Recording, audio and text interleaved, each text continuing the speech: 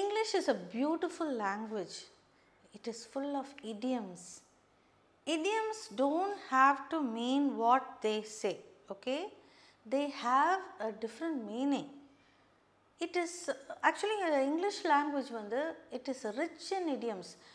எப்போ பார்த்தீங்கனாலும் ஒரு நல்ல ஒரு பீஸ் ஆஃப் ஒர்க் நம்ம பார்க்கும்போது ஒரு ரிட்டன் ஒர்க்கோ இல்லாட்டி ஒரு ஸ்பீச்சோ எது பார்த்தாலும் அதில் நிறைய idioms இருக்கும்.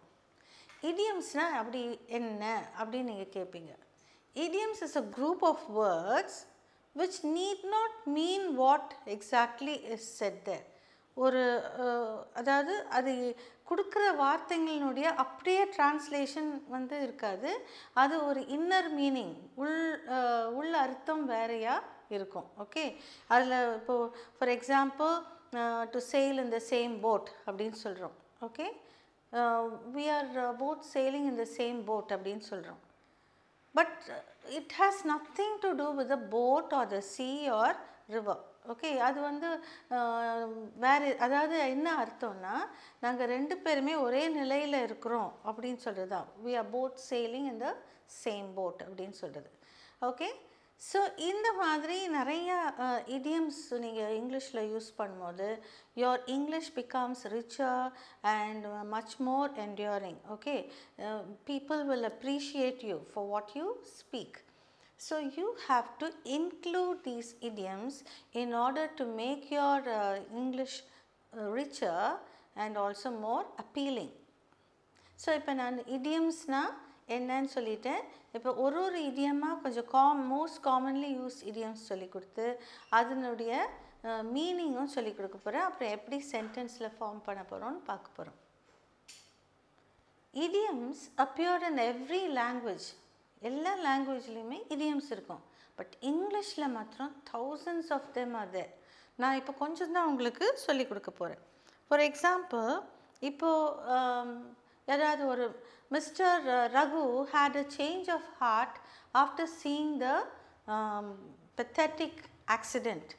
Mr. Raghu change of heart after seeing the pathetic accident. Pathetic accidentனா ரொம்ப பரிதாபமான அந்த ஆக்சிடெண்ட்டை பார்த்தோன்னா ஒரு என்னாச்சு, சேஞ்ச் ஆஃப் ஹார்ட் அப்படின்னு நான் சொன்னேன். அதுதான் இடியம். அப்படின்னா என்ன அர்த்தம்? அவருடைய இருதயம் அப்படியே வேற ஒரு இருதயத்தை டிரான்ஸ்பிளான்ட் பண்ணிட்டாங்கன்னு அர்த்தமா? இல்லை, சேஞ்ச் ஆஃப் ஹார்ட்னா மனசு மாறியது. ஓகே, இப்போ பார்த்தீங்கன்னா லிட்ரலாக டிரான்ஸ்லேட் பண்ணுறதுன்னா ஹார்ட்டை மாற்றிட்டாங்கன்னு சொல்லலாம். ஆனால் இதனுடைய அர்த்தம் பார்த்திங்கன்னா அவர் மனசு மாறியது.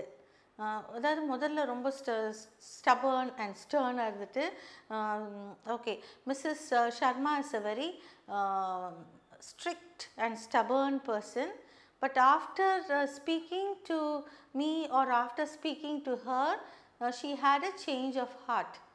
அதாவது அவங்க மனசு மாறி அவங்க she wished to give a donation of 50,000. Okay, அப்படின்னு சொல்லும்போது அவங்க மனசு மாறி she wished to give a donation of 50,000 towards the poor and needy. அப்படின்னா மனசு மாறி அவங்க காசு கொடுத்தாங்க. இப்போ புரியுதா? இந்த மாதிரி நிறைய idioms வந்து நான் உங்களுக்கு சொல்லி கொடுக்க போகிறேன்.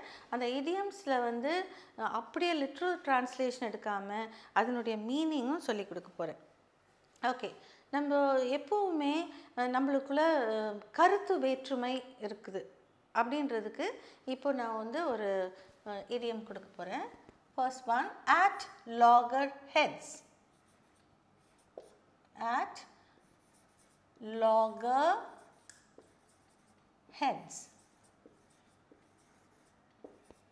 At loggerheads na logger அதாவது ஒருத்தர் ஒரு காரியத்தை சொல்கிறாரு, இன்னொருத்தர் அதுக்கு நேர் மாதிரியாக ஒன்று சொல்கிறாரு.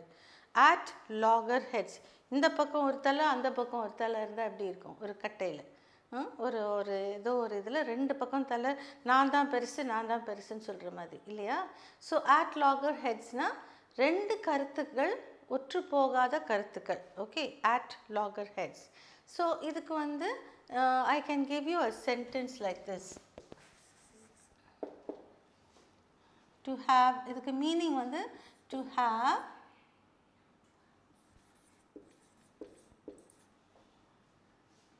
two different opinions.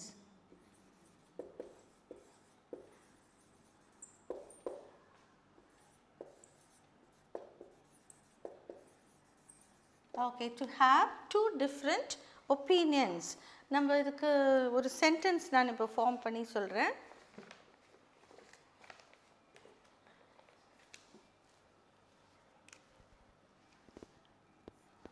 The captain and the vice captain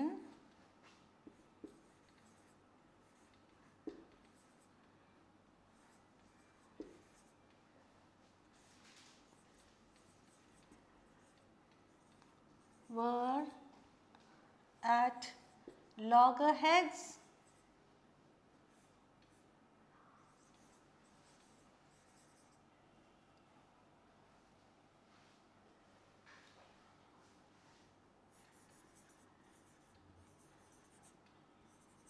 regarding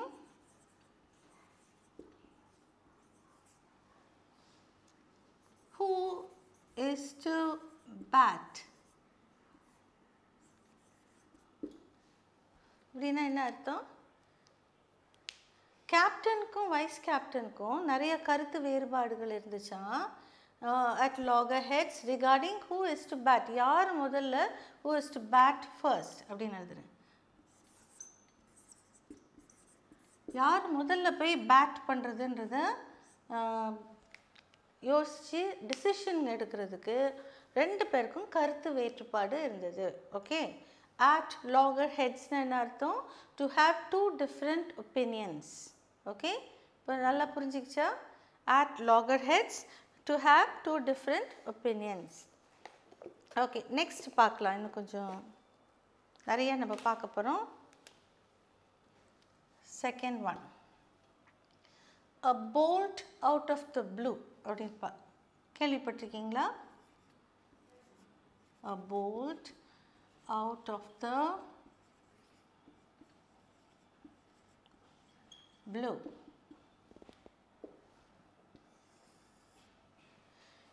இது இந்த வேர்டு வந்து அந்த காலத்தில் மக்கள் வந்து மின்னல் வந்து அப்படியே, நீங்கள் யாராவது மின்னலை பார்த்துருக்கீங்க? லைட்னிங் அப்படின்னு சொல்லுவாங்க. மின்னல் வந்து அப்படியே நீல வானத்தில் வந்து திடீர்னு அப்படியே ஒரு எலக்ட்ரிக் ஷாக் இப்படி வரும் சில்வர் லைனில். ஓகே, அது வந்து பார்த்தோன்னே சில பேர் கண்ணு குருடாயிருமா, சில பேருக்கு அந்த மின்னல் விழுந்து இடி விழுந்து மின்னல் விழுந்து கருங்கி போயிட்டாங்கன்னெலாம் சொல்கிறோம்ல. அதான், ஸோ அது ஏதோ ஒரு ஷாக்கிங் இன்சிடெண்ட். அது மின்னலை பார்க்குறது கண்ணு இதாயிரும்னு சொல்லுவாங்க. So a bolt out of the போல்ட்னா மின்னல், அவுட் ஆஃப் த ப்ளூனா ஸ்கை. இதுதான் அந்த இடியம் உருவான கதை. ஆனால் அதுக்கு என்ன அர்த்தம்னா, ஏதோ ஒரு ஏற்கனவே ஒரு பேட் சுச்சுவேஷனில் இன்னொரு திடீர்னு ஒரு சடன் ஷாக்கிங் நியூஸ் வந்துச்சுன்னா, இப்போ யாரோ இறந்து போயிட்டாங்க, இல்லாட்டி ஏதோ ஒரு ஆக்சிடெண்ட் ஆயிடுச்சு, இல்லாட்டி யாரோ தோற்று போயிட்டாங்க ஆர் ஃபெயில் ஆகிட்டாங்க, இந்த மாதிரி திடீர்னு ஒரு ஷாக்கிங் நியூஸ் வர்றது தான் a bolt out of the blue அப்படின்னு நம்ம இங்கே அர்த்தம் பண்ணுறோம். ஓகே, ஸோ மின்னல் இடிக்கும் இந்த இதுக்கும் சம்மந்தம் இல்லை, பட் இந்த இடியம் உருவான விதம் இப்படி தான். So a bolt out of the blueனா a sudden shocking, திடீர்னு தானே மின்னல் வருது, சொல்லிட்டா வருது இல்லை. So a sudden shocking news.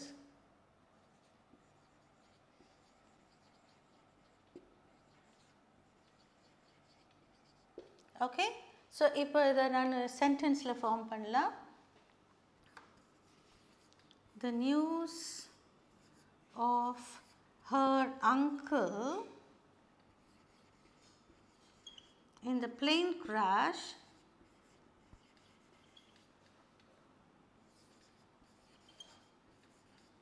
came as a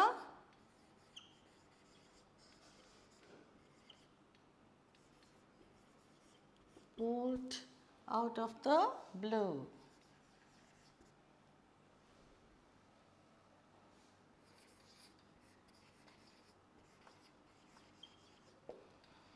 okay, இப்போ புரிஞ்சுதா? நீங்கள் இந்த மாதிரி இங்கிலீஷில் சென்டென்சஸ்லாம் ஃபார்ம் பண்ணும்போது ஏதாவது ஒரு shocking நியூஸ்னால், O it's really a bolt out of the blue அப்படின்னு சொன்னீங்க, அட இவர் எவ்வளோ நல்லா இங்கிலீஷ் தெரிஞ்சு வச்சுருக்காரு கற்று வச்சுருக்காருன்னு சொல்லுவாங்க. a sudden shocking நியூஸ்க்கு தான் a bolt out of the blue.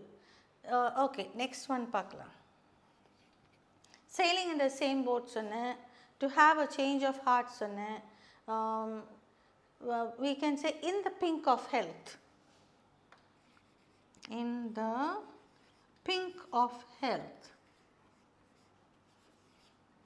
இது வந்து நீங்கள் இன்ஃபார்மல் லெட்டர்ஸ் எழுதும்போது கூட நீங்கள் இந்த டேர்மை யூஸ் பண்ணலாம். Okay, in the pink of health.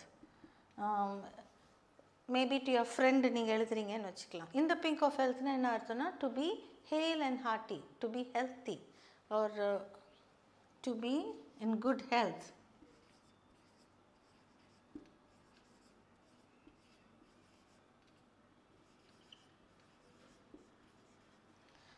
இப்போ ஒரு லெட்டர் ஆரம்பிக்கிறீங்க உங்கள் ஃப்ரெண்டுக்கோ உங்கள் டாட்டருக்கோ ஆர் உங்கள் அப்பாக்கிட்டேயோ நீங்கள் எழுதும் போது, அதாவது it's a friendly letter. I hope this letter finds you in the pink of health. I hope the letter finds you in the pink of health.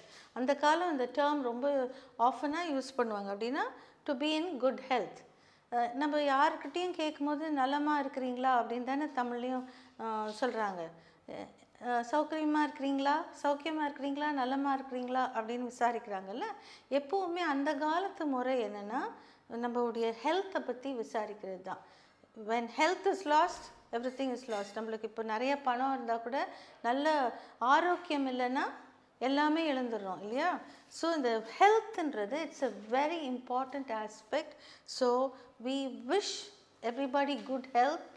Same way we ask or we expect everybody to be in good health. So நம்ம letter எழுதும் போதும் சரி, யார்ட்டையாவது பேசும் போதும் சரி, in the pink of health, I hope you are in the pink of health அப்படின்னு சொல்கிறோம். ஓகே, இதுக்கு நான் இன்னொரு சென்டென்ஸ் சொல்ல போகிறேன். although Rita's father or Rita's grandfather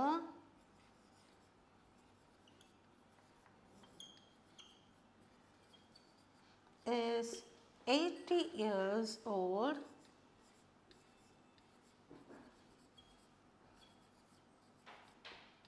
he is in the pink of health.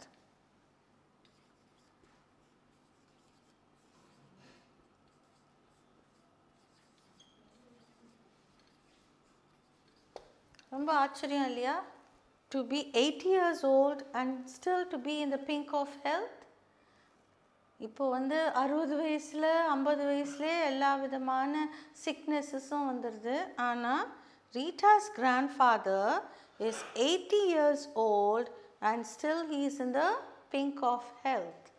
Okay, so this is how you have to put it in sentences. இந்த மாதிரி தான் நீங்கள் சென்டென்ஸில் இந்த idioms எல்லாம் நீங்கள் ஃபார்ம் பண்ணுறீங்க. இப்போது 3 idioms இங்கே பார்க்கலாம். First one, at loggerheads, that is to have two different opinions. The captain and the vice captain were at loggerheads regarding who is to bat first. யார் முதல்ல பேட் பண்ணுறதுன்றத டிசைட் பண்ணுறதுக்கு அவங்க ரெண்டு பேருக்கும் கருத்து வேறுபாடு இருந்தது. A bolt out of the blue. A bolt out of the blueனா நான் சொன்னேன், நீல வானத்துலேருந்து திடீர்னு ஒரு மின்னல் வரும்போது எப்படி ஒரு அந்த மின்னலை பார்க்குறவங்களுக்கு கண்ணு கெட்டு போகுது, சில சமயம் அந்த மின்னல் விழுது. ஸோ அது ஒரு இட்ஸ் அ சடன் ஷாக் இல்லையா. சடன் ஷாக்கிங் நியூஸ் தான் we refer to as a bolt out of the blue. The news of her uncle news of her uncle's death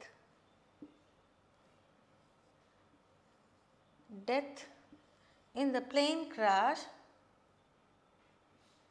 The plane crash came as a bolt out of the blue. The news of her uncle's death in the plane crash came as a bolt out of the blue.